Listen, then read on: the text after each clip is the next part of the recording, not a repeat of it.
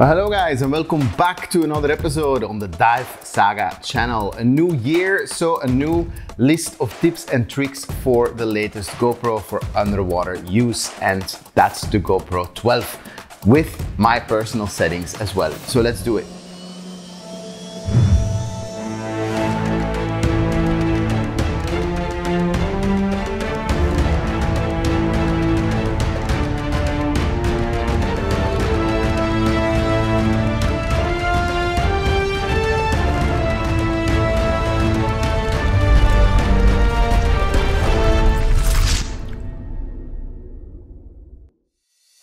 Welcome back everybody! We've made it to 12,500 subscribers on the Dive Saga channel after a crazy year of videos, and although a lot of those videos were shot on my Panasonic GH5, which I'm recording this on, a lot of the underwater footage was also just simply shot on GoPro. For underwater video specifically, a GoPro does a lot of great work for very specific things, and so I think it's only appropriate that we're going to give you some actual tips and tricks, no BS, and I'll also give you my personal settings, and then you can emulate those if you like. First, I think it's important to discuss briefly what a GoPro isn't good at, and that way you can just scrap those plans altogether and avoid doing those things. And so one thing a GoPro doesn't do by its very nature, because it is a very wide angle device, is you're not going to get shallow depth of field. So if you like those images where the foreground is very sharp and the background is very, very blurry, a GoPro is never, ever going to achieve that. If you want that, you're simply going to need a device with a better lens. Secondly, a GoPro is never going to be very good at shooting subjects that are in the distance. So if you have landscapes with specific details that you want to showcase, I mean, you obviously cannot zoom with a GoPro, but on top of that, you're simply in a wide angle situation. Even when you change the settings to linear, you're always going to be so far away from your subject that you're better off using a camera with a zoom lens or with a closer lens to get those specific shots. The GoPro really operates best anywhere between 3 and 6 feet from your subject, maybe 10 feet. That's where you're going to get the best quality images. And lastly, it's important to simply accept the fact that a GoPro, no matter which model, simply has a very small sensor. So obviously when you're shooting on full frame cameras or micro four thirds, you have a larger sensor, you're capturing more data, and I think subconsciously also people experience those sensor types as a lot more cinematic. So although there are some tips and tricks coming on how to make your GoPro look cinematic, the sensor size, regardless of the model, is always going to be less than what you can get out of, for instance, a DSLR. So let's jump into it, and we have the GoPro 12 here specifically. That is at this time the latest model. If you watched our last episode where we explored Cenote Takbelum, that's a good example of something that is shot entirely on GoPro. Yeah, I often try to bring my DSLR, but in this specific case I simply did not have it. So it's actually worth having a look at that video if you haven't already, especially if you're not subscribed to the channel. Maybe do that and have a look at what is possible with a GoPro in low light environments with a video light. Now, you may also follow us on Instagram, and I'm going somewhere with this. That means you may have also seen footage of that episode, but if you watch that episode on YouTube, it's of course in 16:9, it's horizontal. If you watch it on Instagram in the stories or the reels and it's vertical, you obviously have a completely different aspect ratio. So my first tip would be, if you're not 100% sure how you're going to end up displaying the footage, you can actually on the GoPro 12 shoot in a square aspect ratio. So you're capturing the absolute most possible footage, and you can then downsize it vertically by trimming it, by cropping it, or you can downsize it horizontally to fit your 16:9 screen without crazy loss of quality. If you end up shooting in 4K 16:9 and then you crop it for a phone screen, you end up sacrificing a lot. So of course, ideally, you know what you are shooting for, whether that be for horizontal display or vertical. But if you're not sure, my first tip would be shoot square and then crop accordingly. Secondly, we are now at Hypersmooth 3.0. The in-camera stabilization has gotten so crazy good that I think you'd be a fool for not switching that on. You are not proving anything to anyone unless you want purposely shaky footage. Absolutely switch on the Hypersmooth. There is no reason not to, and especially when scuba diving, sometimes you're doing other things, having the horizon stabilized and having the footage stabilized a little bit for you is really useful. My third piece of advice, and I've given that before, but it would be to shoot short clips. A lot of mistakes that I still see people make because SD cards have gotten so good, the cameras have gotten relatively good at not overheating, even at large image resolutions. So yes, you can shoot very lengthy clips, but I don't recommend it. First of all, it is going to be an absolute pain in the butt to filter through when you're trying to edit. Nobody likes to watch your super long footage, and for most mediums, you're either going to cut between different shots like we would do in a YouTube video, or you're going to use shots that aren't overly long, for instance in Instagram Reels. So have a little bit of a plan when you shoot and really switch your camera off, or at least stop recording until you see the next thing that is worth shooting. Start recording again. It's gonna make your life a lot easier. You might have to name the different files and give a little description, but that's easier than scrolling through half an hour of footage. The added benefit is also that your camera is less likely to overheat, and so if there is a little bit of moisture inside the housing, at least the camera is staying cool and is not creating a bunch of condensation. Fourth tip is also something I think I've mentioned before, but it's very important, guys, to do one of two things. You either stay very shallow or you use a video light.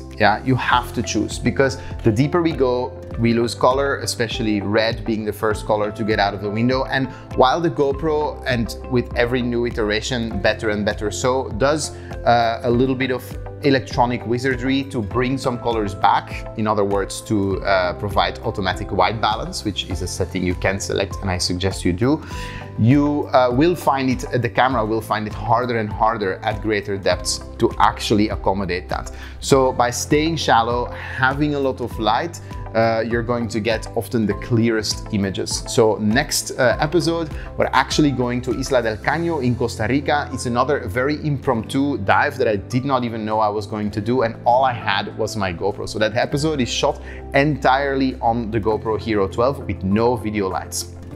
Last episode in Tagbelum is shot with a video light because it is such a low light environment. So it's very important to strategically choose that. If you do not use a video light and you go deep or dark, you are going to get pretty crummy results. But if you do stay shallow and in an environment with decent light, you will get the best results as well. Next piece of advice that I would give is just dive into the settings, okay? It is very important to take some control over the settings. The GoPros often come with very specific settings that GoPro deems to be what gives you that GoPro feel, but for most of us, especially if you're trying to shoot something like underwater, or in our case, maybe like for your YouTube channel, and you want to get a bit of a cinematic result, you have to dive into those video settings. And one thing that I actually recommend you to do is bring the sharpness down at least to medium or maybe even low, because that super high sharpness, that crispness that people associate with action cam footage, that may be great for certain applications. Maybe if you're dirt biking and the camera is mounted somewhere on your dirt bike and you want to get that gritty, high detailed dirt flying everywhere, it could work. But generally speaking, you're going to get a much more cinematic image if you at least bring the sharpness down to medium. Don't stress about it. You're not going to look at the footage and see fuzzy footage, but it will be less processed and a little bit less electronic looking. Another option that you have in the settings is standard versus HDR, even for your video footage. Personally, I still shoot everything on standard, again, because with HDR, a lot of processing is done in camera. If you're not planning on doing any post-production whatsoever, maybe shooting on HDR is the way to go. But if you anyway are going to put this into your phone, your laptop, and you're going to do some color correction, shooting it on standard as opposed to HDR is going to leave you with more options to correct afterwards.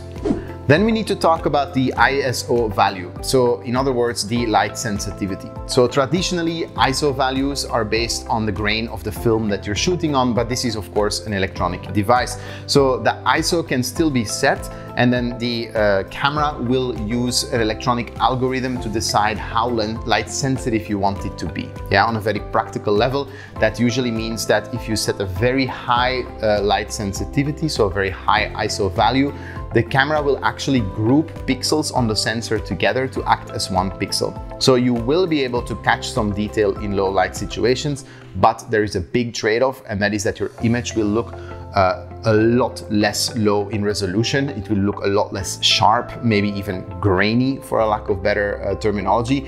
And so this is maybe preference, but it does look, in my opinion, more cinematically to just limit the ISO value to 1600 or maybe even 800, depending on the type of diving you're doing, so that the things will simply look dark.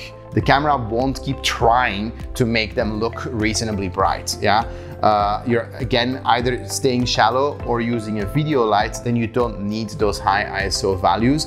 The minimum value I would set at 100, but the high value, the maximum, I would go 1600 or even 800 if you're in very clear water. Then you can also choose the color profile, and so you can actually set it to flat. That's another tip if you are planning on processing the footage later. If you are shooting on a flat color profile, you will get images that at first glance look very washed out. But that's again because the camera isn't making any real decisions while you're shooting. So nothing is being tweaked or fine-tuned to look a certain way.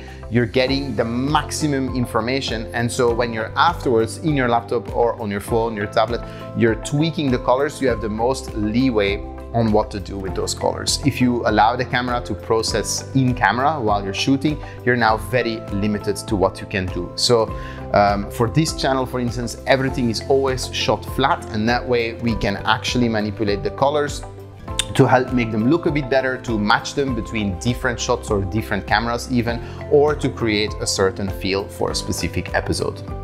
And then there is also the lens settings. So GoPro is very known for having these extreme wide angle lenses. And so this is dependent again on the type of shooting that you will do. But when you're shooting scuba, when you're shooting underwater, I do recommend to, at the widest, choose the W setting, so wide, or maybe even linear. Yeah, simply because the wide angle style is very linked, even in our subconscious, to GoPro. And so again, when you're maybe shooting yourself mountain biking or skydiving, it may make perfect sense to shoot in this extreme wide angle view.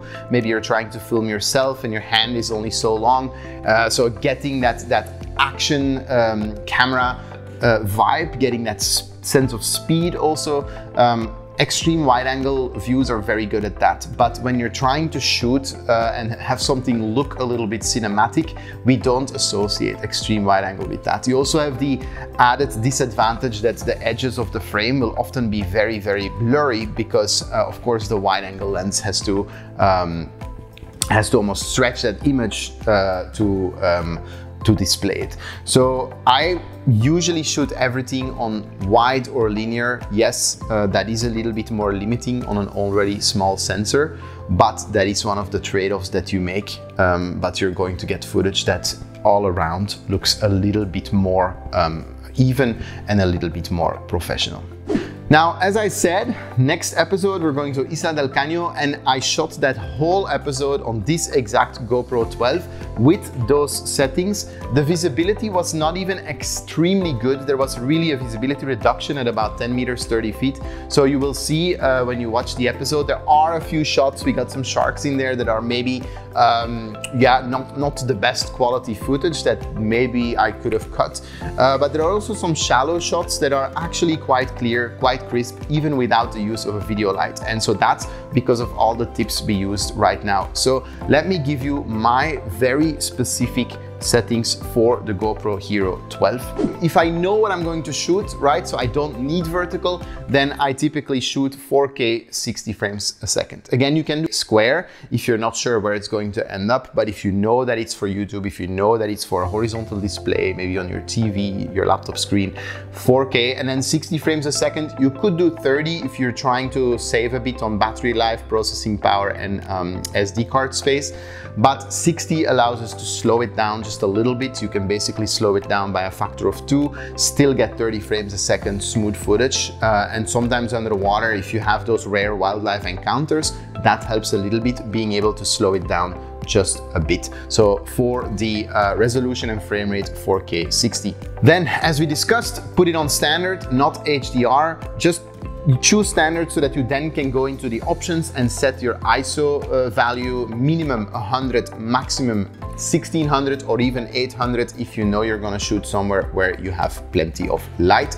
Put the sharpness on medium, definitely not on high because you're going to break the image a little bit. Medium sharpness is going to look plenty clean. Then make sure that your color profile is flat, but you will have to do some corrections afterwards, but at least you'll have the leeway to do so. And lastly, the lens, put it on wide or linear. Maybe start with wide. If you still see aberrations in the corners, then maybe go to linear. Again, it depends a bit also. If you have to be super close to your subject because the visibility is not great, then maybe putting it on linear really pushes you too close image-wise. So maybe having a wider lens setting can still be useful there, but those are the exact settings that I use for shooting these episodes. And so including our last episode, which you should check out, Cenote Tagbelum, super crazy place, and our next episode, Isla del Caño in Costa Rica. So if you're not subscribed to the channel yet, then do that. If you have different settings or things that work better, or if I said something that's absolutely insane, let me know in the comments as well. I always reply. Thank you so much for watching. Happy shooting, and I will see you next time.